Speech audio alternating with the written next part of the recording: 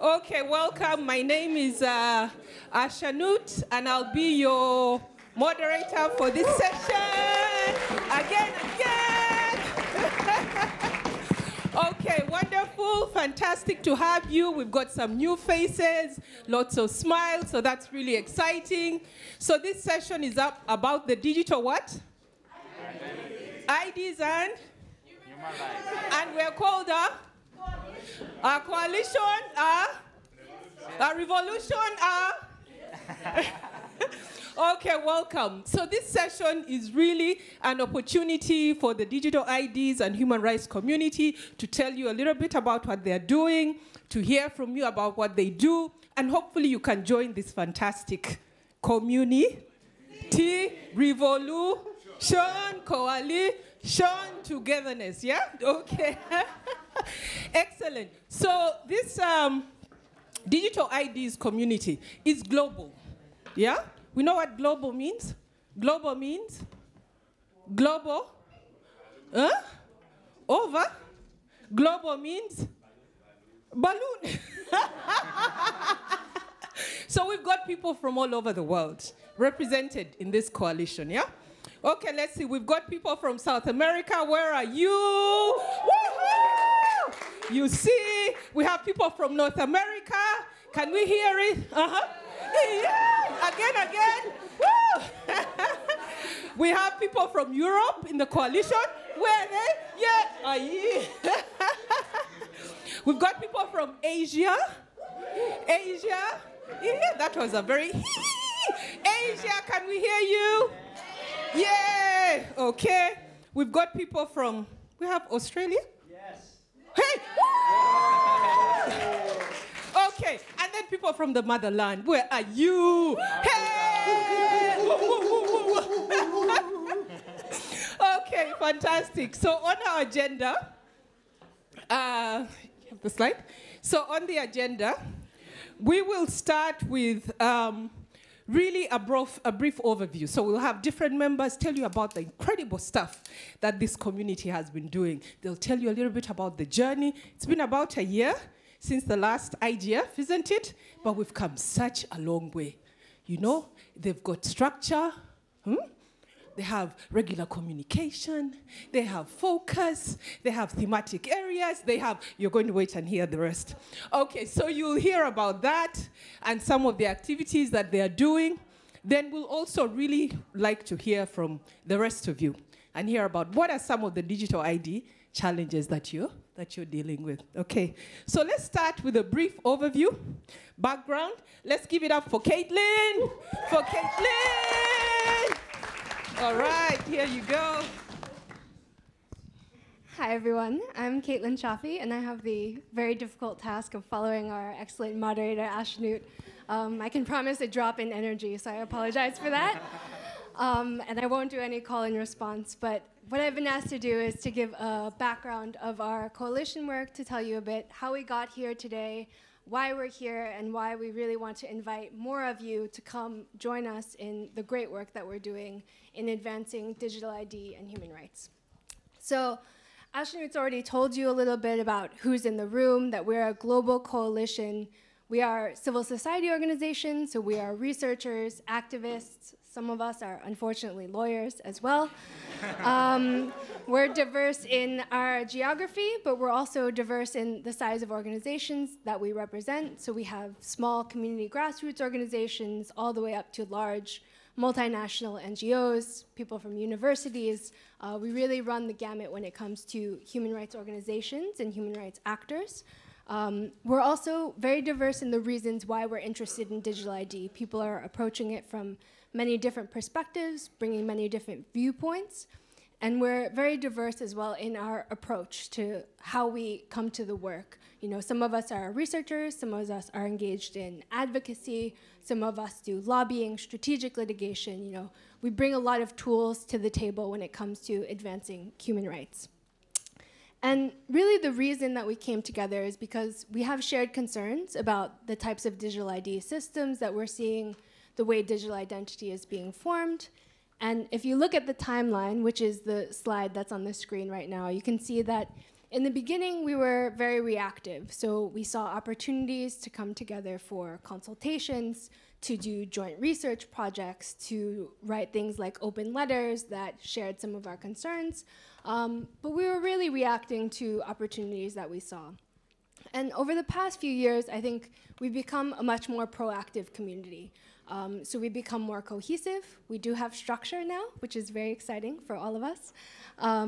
And also, we are trying to be much more forward-looking, to identify opportunities before they come, so that we're much more prepared to meet them, to develop shared resources, and also to leverage the strengths of our community to build more inclusive and human rights-focused outcomes.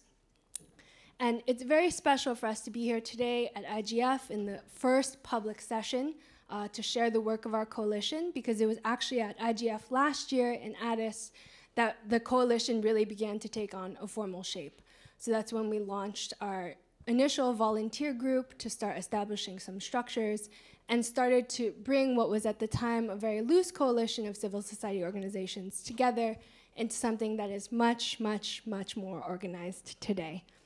And over the last year, we are in a kind of a piloting phase, a building phase, but we've accomplished quite a lot. We've agreed on a shared vision statement for the coalition. So we're a powerful coalition that aims to move together to provide solidarity and support and engage in collective action. And we have a beautiful one-pager that's on the table here, and I'm sure will be shared with some of the folks online as well, talking about some of our shared vision. And we also established a structure, which will be the next slide that you'll see here. And at the top of this structure, the thing that is most important to us is our community membership. All of the CSOs and activists that have come together, that is our strength, and that is what we build all of our work on. And to bring some shape and structure to that, we established a coordinating group that's responsible for setting meetings, developing visions to share with the group, setting up things like sharing sessions as well.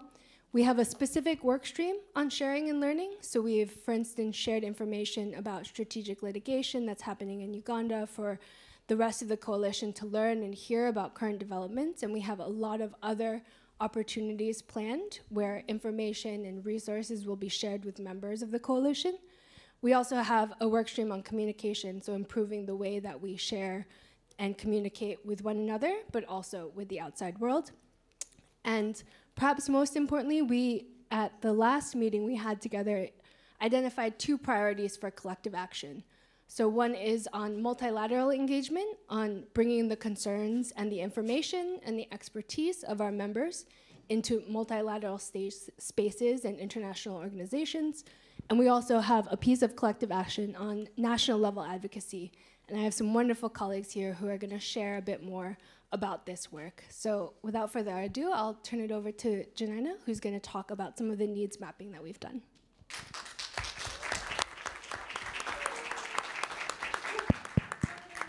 Hey, people, what, is that how you clap? Is that how you clap? Clap properly. Clap, clap, clap, clap, clap. Thank you, Caitlin. Yes, doesn't that sound exciting? Yeah? What did you like about what Caitlin said? Anything that struck a chord? I hope you're paying attention. Should we ask her to get back again? You like the word community. What else did we like from Caitlin's presentation? Caitlin's presentation? He talked to me.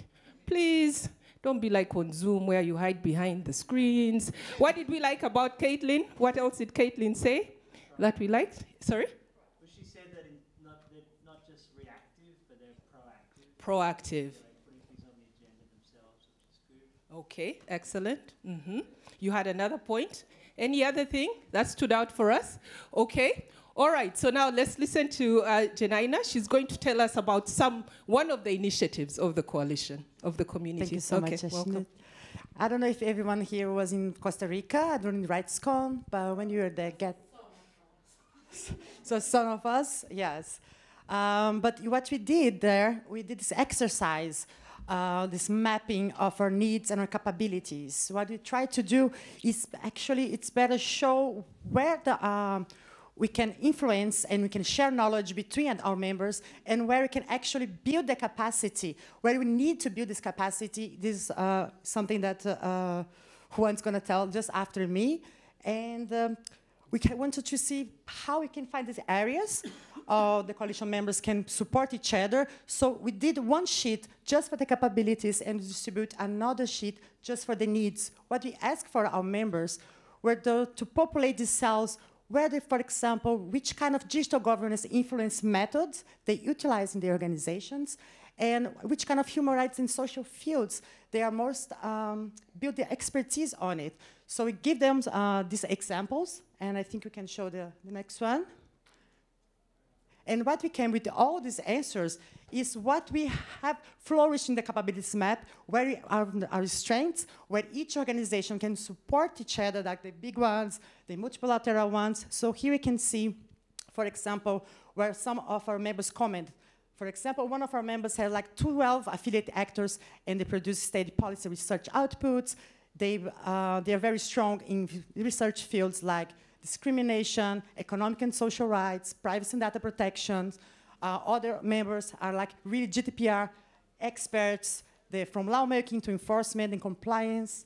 We also have experts in using personas, storytelling, and how to reach communities, how to actually raise awareness, and how to stoke advocacy. So these are strong suits, and this is how we can support each other. But also, we see where are our biggest needs, where we should focus our capacity building, where we can actually construct workshops, bring more experts actually to help us to capacity build and your needs. So here we see what our members want to learn more about it. For instance, learn about comparative examples. Some of them want more focus on collective actions, Alliance for Advocacy, and surveillance fields, transparency and access to information. And this also speaks from our multilateral engagement projects and also the natural legislation project that I'm going to pass to who want to speak, and how we share knowledge on these two big fields that you focus on this year. So not further ado, Juan, please. Thank you, thank you.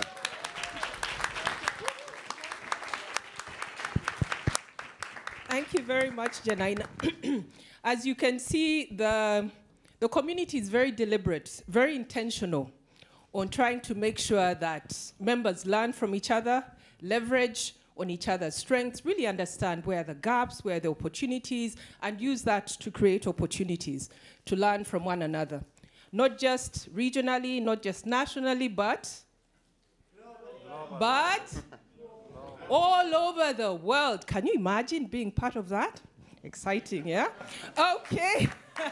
Thank you, thank you. Okay, so we're now going to listen to one of the initiatives that the community is working on. There are two thematic groups, one looking at national level interventions, and then the other one looking at multilateral engagement. So let's give it up for Juan. Thank you, thank you. Okay.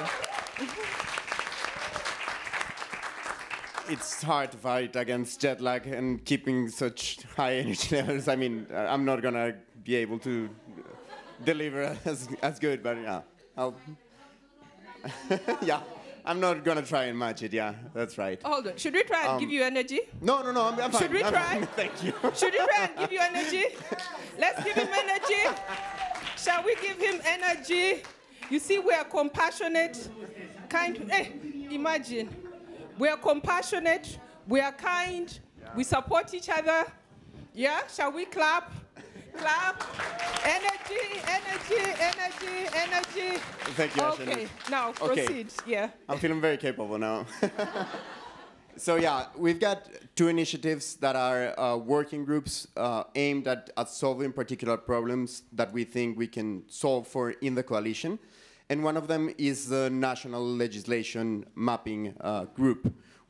This stems also from the RightsCon meeting in which we agreed on forming these two groups. And this one, what it's doing is a mapping exercise on the development of ID systems in different countries.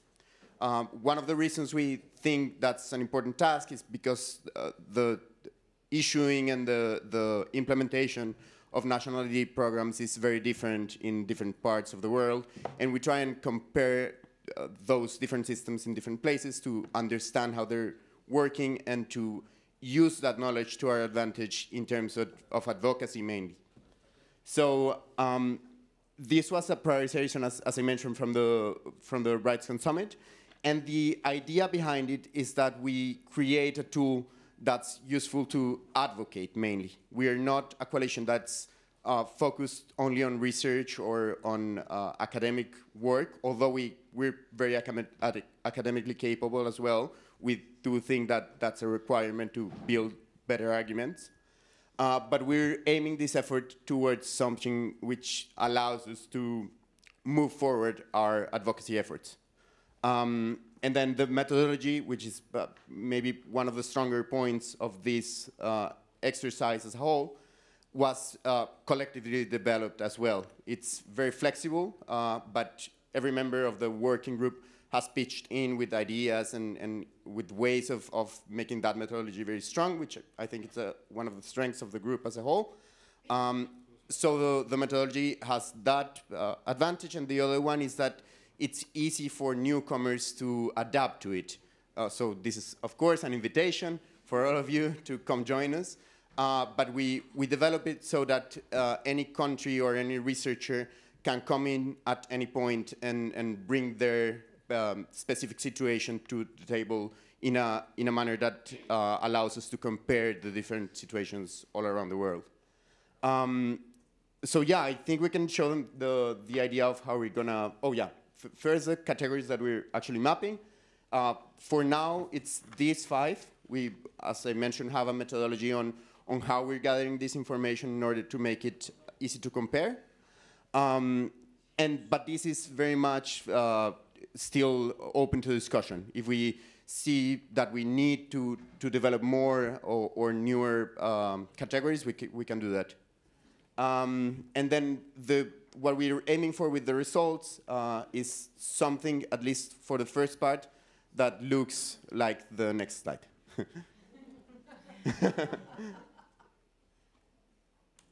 Yeah, something of this sort. So we're trying to develop something that can be hosted in each organization's website so that it doesn't require people to navigate to another website in itself, but it can be, I mean, it's the same information presented in many different places. And we're trying to, for now, just have the more narrative version of it displayed, but this is going to be the stepping stone for probably a more quantitative approach towards ID in the future. That depends on what we're doing. And as you can see, I mean, some countries are already beginning to be blue, but on this side of the map, we still lack some of your help. So if you're willing to join, that would be great. And yeah, I think that's it for the National Legislative Group for now. I guess we can take questions on the methodology and everything on the Q&A. Next up, Marianne.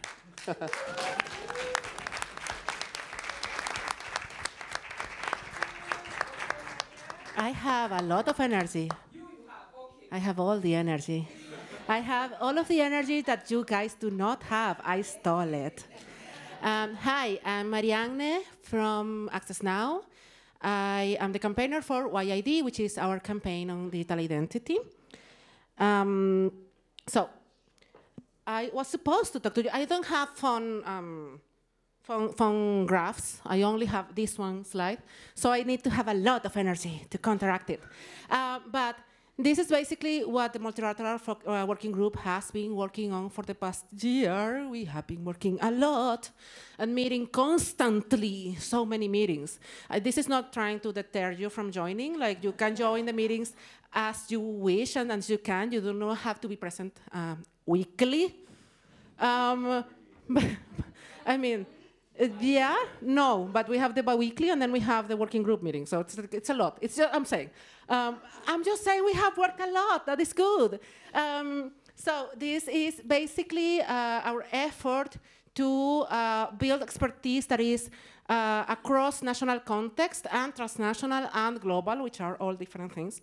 And engaging multilateral forums in a way that is more strategic and coordinated, because we have been doing that, all of us, but separately and uncoordinatedly so far. So basically the goal is to ensure that all of the community members that are part of the coalition have the timely information and the insights so that they can engage in processes at an international level, but also to be able to understand which tools and which activities and which learning experiences can be developed that integrate the different needs across the globe. So that means that on the one hand, we this year work on a collective strategy for our members independently to engage with different processes, such as the UNGA High-Level Week, where we had different sorts of participation and different types of meetings, and then a debrief session to understand how to work with the knowledge that each of us had acquired throughout the different activities. That also means that we are preparing trainings on technology designs and standards, and also on how to engage in this fora, because for each organization, like, we all have different levels of expertise, and we all have different approaches to how to engage and where to engage. And also the coalition has been providing funding for the presence of more members on forums like this one. So a lot of the people who came to this IGF, to the previous IGF, to RightsCon as well, to our meeting at RightsCon, where their travel was funded by them. Also, the YID campaign, you knew this was coming. The YID campaign is launching today, an effort that we have been working on for an entire year with the community, which was a community effort that many of you were part of at the last RightsCon, providing feedback in our zero draft of this. This is a toolkit that I don't know if we have a couple of them still there, but the great part is that now we have a website and everyone can see it on the website. This toolkit aims to help digital rights activists working on digital identification systems to navigate the complexities of this topic in an easier way, and to provide them with language that might help them get started in campaigning and mobilizing, advocating, educating around digital ID systems. So this is basically a stack of a framework to help us think about digital ID systems, and it came from community effort to understand what the global needs were across different regions. And that is all from me. Thank you.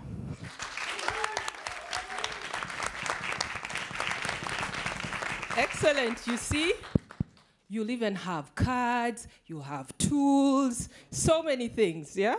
Okay, so we've heard from the different presentations.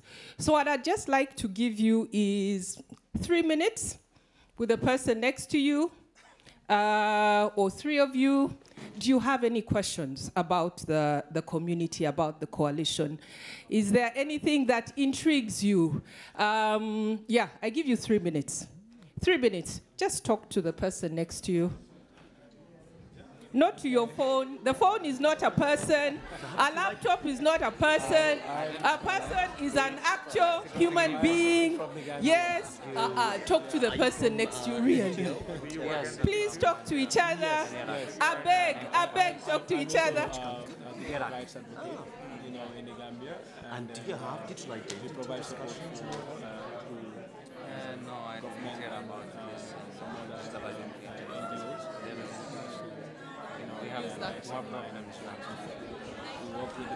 Sadly, digital identity system can also be found in countries that have many other problems as well. The World Bank and others have been pushing it as the solution for everything. Hey people, please put your phone down. Talk to the person next to you. That phone is with you.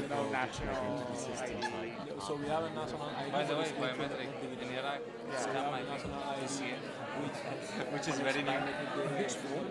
Sorry, in the passport, the biometric just for passport. Okay, yeah. So still, there is no biometric in Iraq. And the big question is then you have to be mindful what they do with that biometric data. Yeah, I don't know. There will be creative appliances in the future. institutions So, that and who is collect doing it? or that provide this type That of very much IDs, depends, I mean. The governments or electoral, there is organization, the elections board, commission, organization, global organization.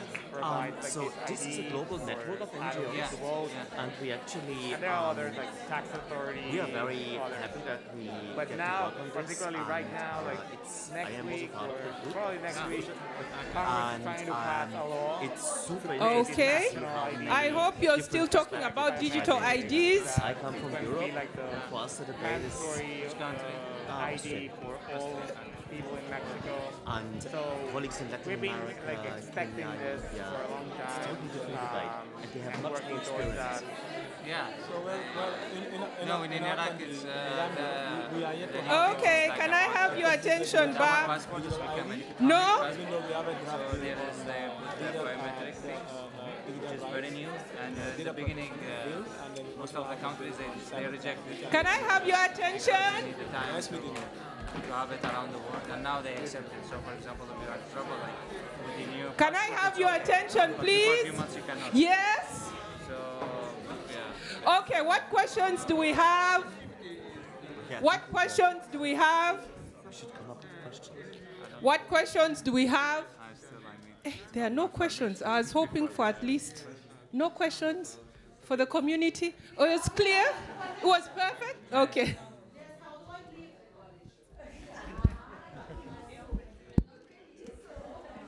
Okay, let's listen.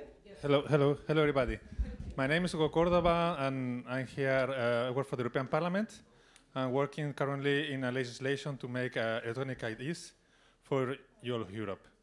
And my question will be for everybody here who wants to answer. How, and we know that this digital identities now is going to be more and more provided by different countries. And how this coexistence of these initiatives with the national solutions is going to cohabit, and what is the purpose of one and another? How is the relationship? Thank you. Okay. The good thing I'm a moderator. Someone from the community will answer that. Do we have any other questions? So we take 2 or 3. Any other questions for the community? Yes. Felicia? Oh, yeah. I've been seeing your emails. There you go. Okay, so we are just curious about the impressive work, and we wanted to know how many organizations are in the coalition so far. Yeah. How many are we? We are so many. Can you even count? Someone start counting, okay?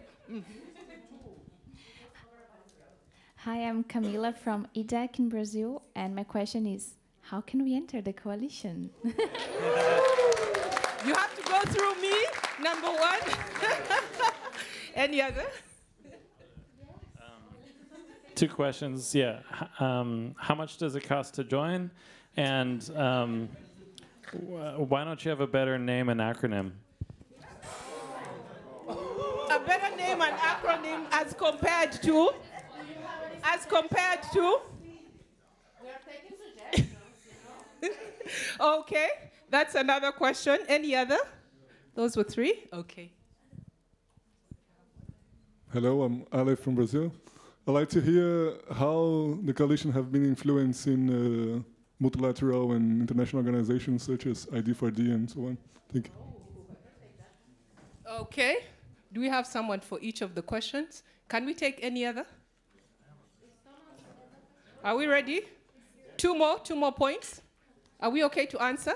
Okay. Did you have one? No. Okay. Yeah. Armando Mansueta from the Dominican Republic. Just wanted to know if you are planning to extend the scope of the study you've made to other countries as well, especially to other countries maybe in the same region, the Caribbean, for example. All countries. I don't know all countries. Okay. If that's the case, I have plenty of information that I'm willing to share with you, so you can have from my country, of course. Dominican Republic. Dominican Republic. Okay. Does someone want to be the facilitator? I saw you taking up. Okay, great. So let's start with the first question. The first question. Who's taking the first question? Oh, yeah, Thomas. There you go. And you've got a microphone right in front of you. Yeah, you're right. There you go. And it works. Hello, hello. So, as well as I understood the question, it's about the relationship between these national electronic identity systems, supranational ones. And I mean, we don't know the answer yet, but my strong assumption would be that we see a convergence. There will be international standards. They will be supported by our phones, by the secure hardware elements on that.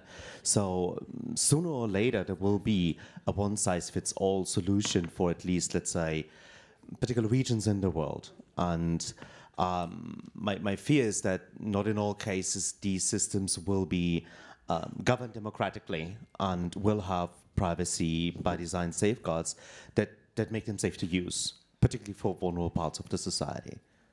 Yeah. Okay, thank you. Did that answer your question? Okay. There was a second question. Yes, please add. Yeah, I think I would just add to Thomas's answer, and I don't think I can speak for the entire coalition because I think there is some divergence in our views here, and we're not a coalition that has a kind of a set viewpoint or advocacy position on any given digital ID system. I think because we are such a diverse group and we have such diverse concerns, but I think from an individual perspective, our position of my organization, which is the Center for Human Rights and Global Justice, is that each digital ID system, whether it's national or supranational, needs to be based on the principle of necessity. So it really needs to be a stronger understanding of where and why certain ID systems are necessary, and that certainly won't apply to every context in which a digital ID system is currently being implemented. And I think also just to emphasize the strength of our coalition is that we have extensive evidence and documentation of the harms that digital ID systems can create and can exacerbate in different contexts. And I think what that has really shown is how important each individual context is, the political context, the economic context, the social context, and that in having an evaluation of how systems should interface, that context needs to be very carefully considered, because these are not just technological systems, they are socio-technical systems, and it's very important to situate any kind of analysis about system design, system implementation in the individual context of each country and each region. You see that, community? I saw people nodding their heads as Caitlin was speaking. Yeah? Okay, there was another question. What was the other question? There was a question around the number. We have almost 60 groups. Almost 60 groups in the coalition now. And how to join? Civil society. There's a one-pager down here at the end with some more information about the community, and there's an email address that you can get in touch with, and our new communication system that we set up. Or anyone in the room. We're all here to talk to you. Okay, does everyone have the one-pager? Who has the one-pager? Who doesn't have the one-pager? Who doesn't have the one-pager? Really, really, please pass that one-pager. You must get it. Everyone must get that one-pager. Is that the one? There's another one. It's the other one, horizontal. No, this one, behind you. That one. Yes. Please. They didn't answer your question, Peter. Yeah? You had two questions, Peter. They didn't answer the second. They are still thinking about it. They are ruminating. Okay. Any other questions? Yes, Mary? Okay, I don't need that many microphones. I don't remember who asked this beautiful question that I get to answer now on our engagement in multilateral forums, but particularly on ID4D. It has been a bumpy road. Is that adequate assessment of our relationship with ID4D, a bumpy road? But I think that for the last year, we have had a very interesting conversation. It is an ongoing conversation that we had both online and later at RightsCon, and it's continuing and it's ongoing, about there have been some misunderstandings, let's say, in how we approach digital identity systems from the space of civil society, which is that we are not in the position of digital ID is bad necessarily, but that there needs to be a disentanglement between the notion of legal identity as the relationship, the legal relationship between a person and a state, and digital ID being a tool that is used to accomplish that maybe, but not necessarily. So there is an identification there that we are trying to disentangle from a conceptual point of view. And then we are working on getting to about the same page on safeguards and remedy. And so there is an ongoing conversation. That is what I'm going to say about that. And I would say that this past year has been very productive for us as a community. And I'm not going to speak on behalf of ID4D, but I think that for them as well, they have expressed so. So that's that there. Did I miss something? Okay, thank you.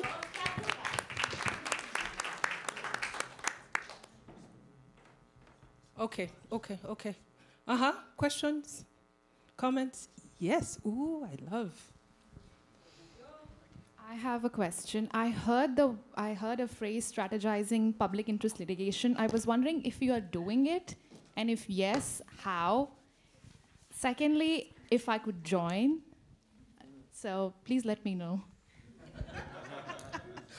Okay, let's take it. Hi, everybody. There was a question, I don't think it has been answered. It was about how the work has influenced the way we are working. For instance, let me say what Caitlin was talking about, the issues of multinational and national issues. In Kenya, we can give an example.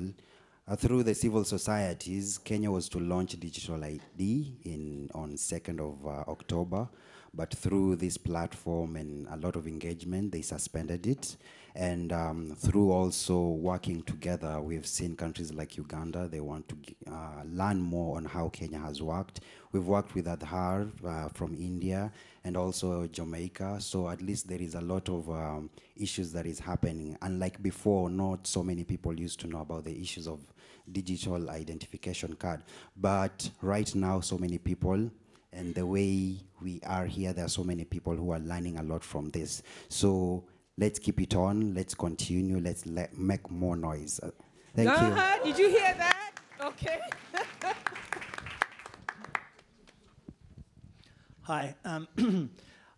I was wondering, I think we've been tracking digital identity for, 5 years or more, probably close to 10 now. And it seems like, and maybe I'm wrong, that there's like a lot more momentum from a governmental perspective and also from a private sector perspective. Kind of that digital identity is going to be, I think it is perceived to be the entry to the digital economy and to digital society. So I'm wondering, over these last years, has the coalition come to a conclusion of what digital identity done right might look like? And is that possible? Given that, there's just so much pressure from a national perspective and from a private sector perspective to implement this, as we've seen in, Uganda, Tunisia, you name it. Can it be done right? Okay. Laura, hey, quickly. Well, I did want to mention something about the strategic litigation question down here, which is to say that was in the heat mapping that we did, that was one of the areas where there was a lot of interest across many different members of the community. So in the sharing and learning piece that we talked about, we're holding a strategic litigation training workshop later this year. So you should join up now and you can come. But there's a lot of, that was one of the main interests, I think, that got on people's radar within the civil society communities for transnational exchanges, especially. I had one thing I wanted to say about the question on digital ID done right. I think we get that I get that question a lot. I think a lot of us get that question a lot. I think it's the wrong question.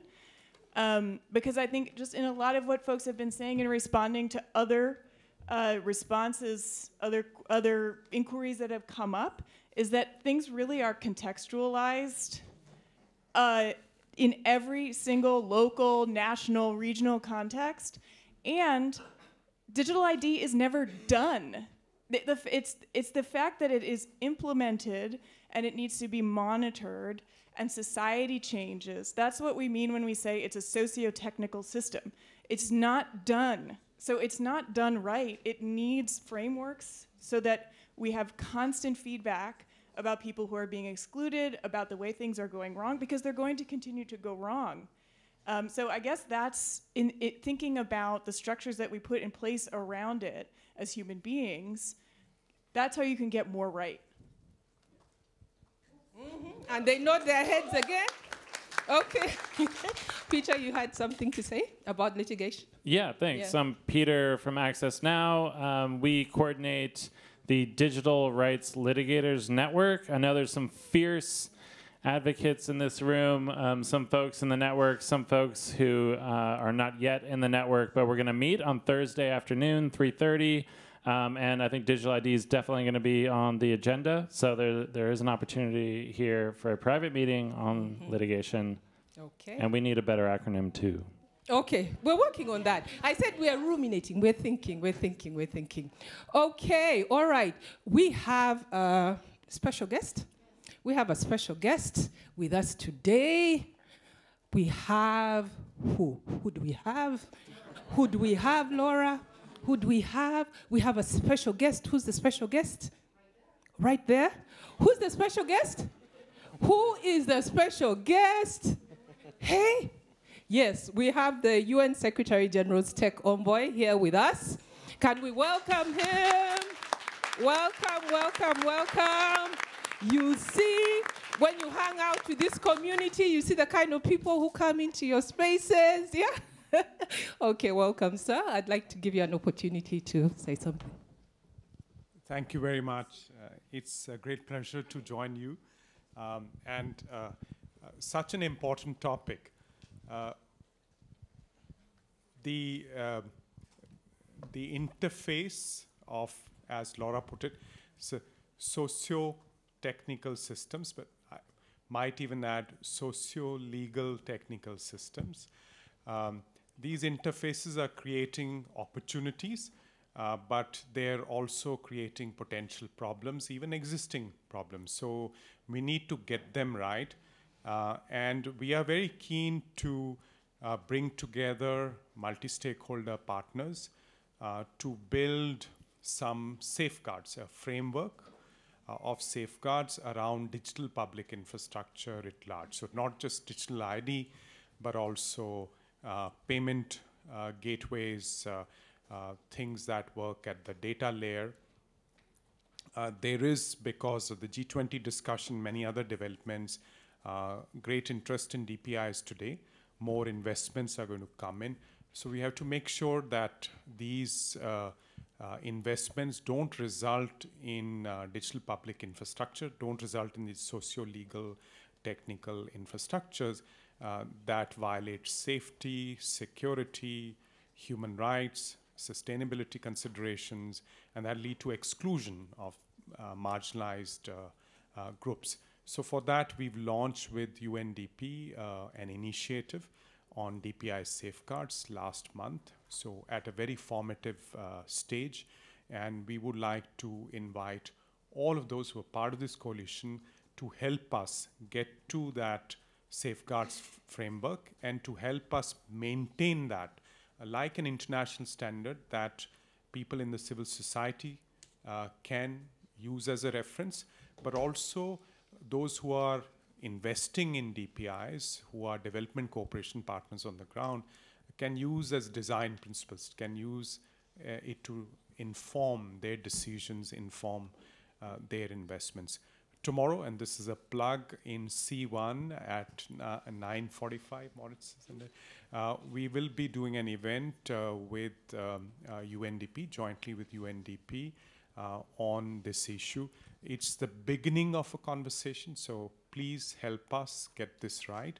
and the insights from Kenya, Uganda, India. So if we can, the Caribbean, if we can, Jamaica in particular, we can get those together and put that into a framework that we maintain as a kind of living framework. So version 1 could be next year with the Summit of the Future, and we can maintain it after that.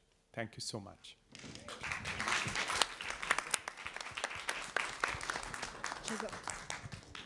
Is this? Yeah.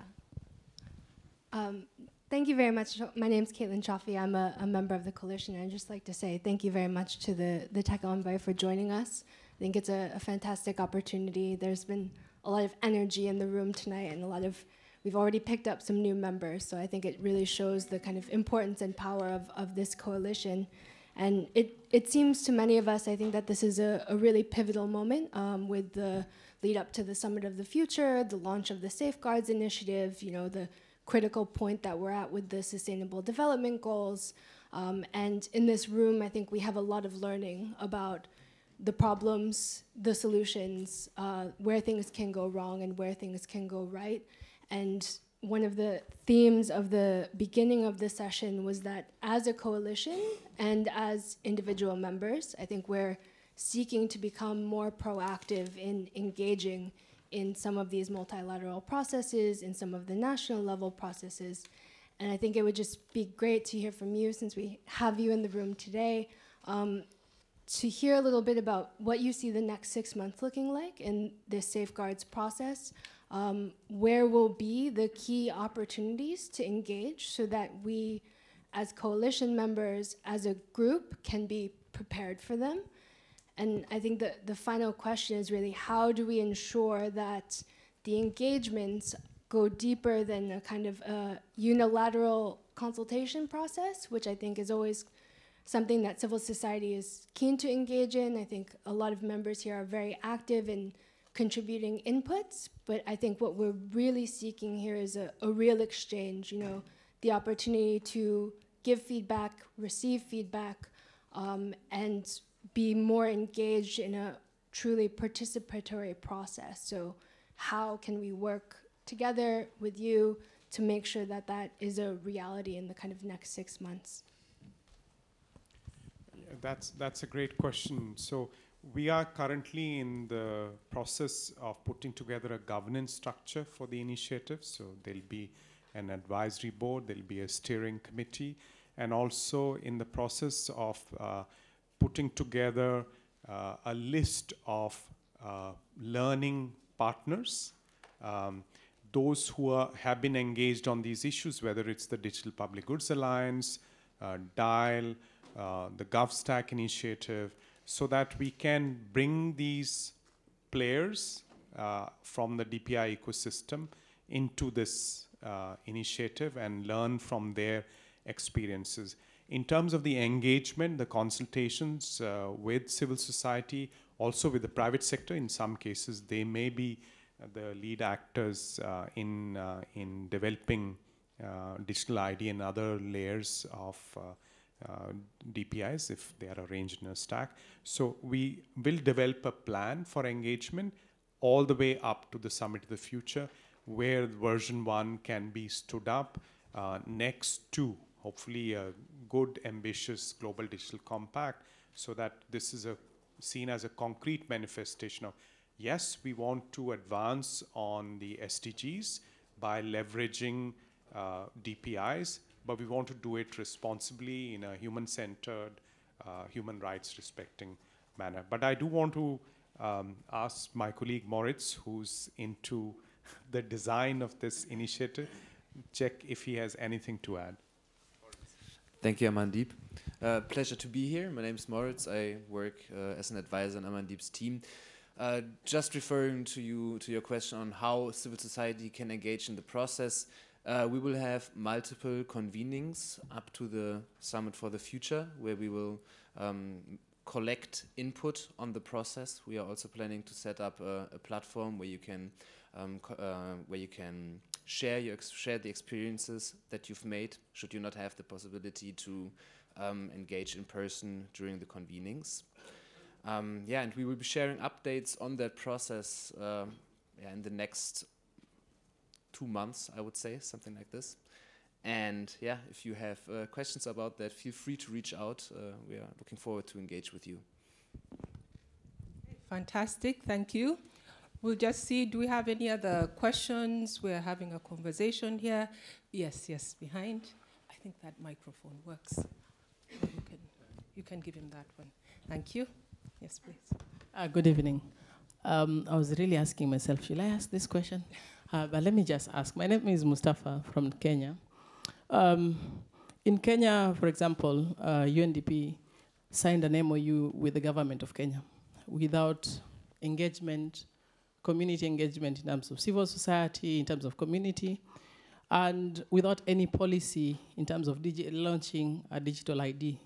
Until the civil society were up in arms and all that, when the government was actually launching it in September, but it was pushed.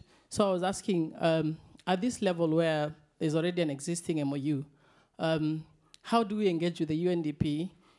Because there's a lot of risk of digitizing exclusion, because we are digitizing 5,000 services, and all of them are pegged to a digital ID. And in Kenya, there's no the accessibility of digital, leave alone digital ID. The current ID system is less than 50% penetration level. Now all 5,000 services, including health services, are going to be linked to a document that is not accessible. So how do you protect that the UN does not exacerbate exclusion, and it also promotes issues of accountability?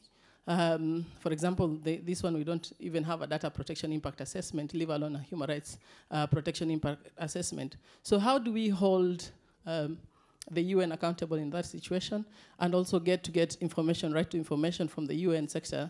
Because in this sector, we don't clearly alienate you from government actor or civil society compatriot, because we're like, which side do we put you? Are you part of the government now? Are you going to support civil society? Sorry, I don't want to look combative, because that's the situation that you're in. You're just engaging. Yes, and I'm very passionate because my community has been locked out of these systems for 100 years. So seeing it, we look at it as digitizing marginalization. So how do we hold the institution accountable and even get information in terms of what are the lines of engagement with the government, what are the protections mechanisms that you have negotiated in terms of on behalf of civil society and all that? I would love to interact more on that, but in case, I know my questions are ambiguous, but in case you pick any that you feel like you can address now, I really appreciate. A great point, and I have a very simple answer to that. Help us build it, so build it together with us, and help us maintain it so that we can all be held accountable.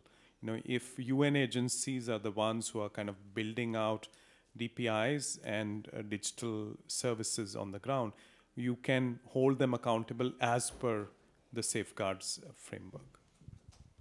Okay, so working together in community, right? Okay.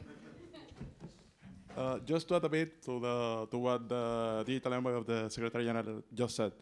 The best thing a government can do is to develop their critical systems, their main systems, the central system that sustain main public services, or all public services, should be using open source technology. Because open source technology helps us to not just to understand how things work, but also opens up the possibility for the technical communities from our same nations or other countries around the world to contribute and to see what we're building upon. It gives us the possibility to understand that most government systems can be safe, can be secure, and also develops trust. Especially in the context where we're digitizing everything. And in the context of digital ID, it's the same. So in order to prevent most of the situations that most countries are facing with their digital ID systems, an open source technology should be the base. And that's the thing that we've been doing in the DR. Great, so there's an experience to learn from there. Okay, any other comment, any other question? Okay, one more, and then we'll be wrapping up, okay?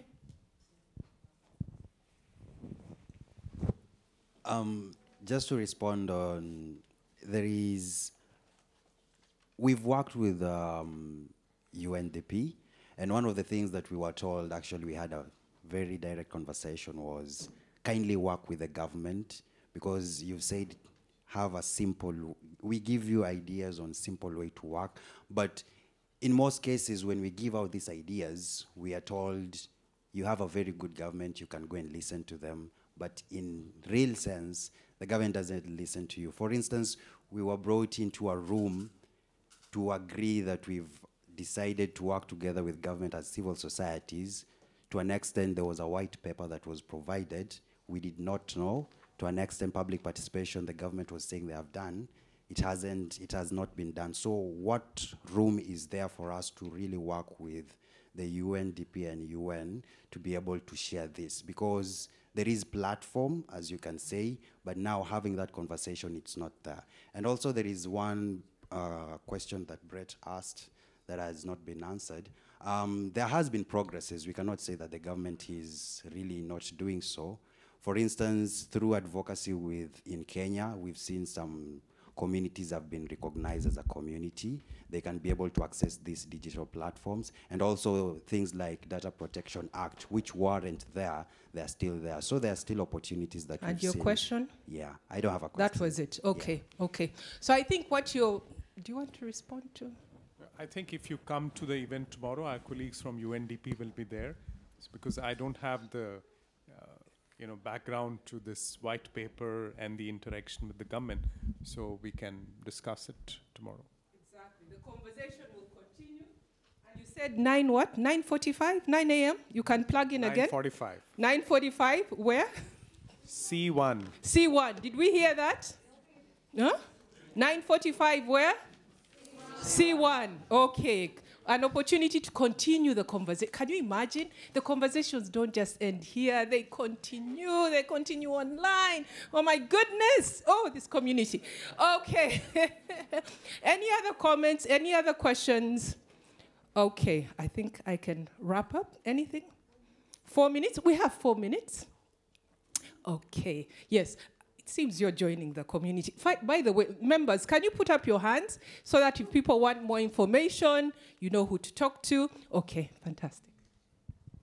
I don't have a question. I just want to make a statement that, I'm from India, and India is always glorified with our DPI structure as like the outstanding model, and it's going to push your economy to blah, blah, blah levels, and you're going to gain like trillions of dollars, and et cetera, et cetera. But I think there is a lot of myth that surrounds. And I think that's the reason why I want to join the community, because, to address the myth before even thinking about starting this kind of an infrastructure in your country, because you should ask whether you need it or not, and are you going to face the problems that India suffered? Because India suffered massively, because it started when I was studying law, and now I'm in the position where I'm researching in this kind of structure. So I myself have seen that it had its own problems, and you need to work it out. I guess that's it from me. Thank you. All right. Okay. You can also ask her about the community. Okay. Any other comments? Any other questions? Can I wrap up now? Yeah. Okay, thank you all so very much for being part of this conversation. The conversation continues. Please get the one-pager if you want to get to know any other information about what the community does. Please enjoy the rest of your evening, the rest of your day. Asante sana.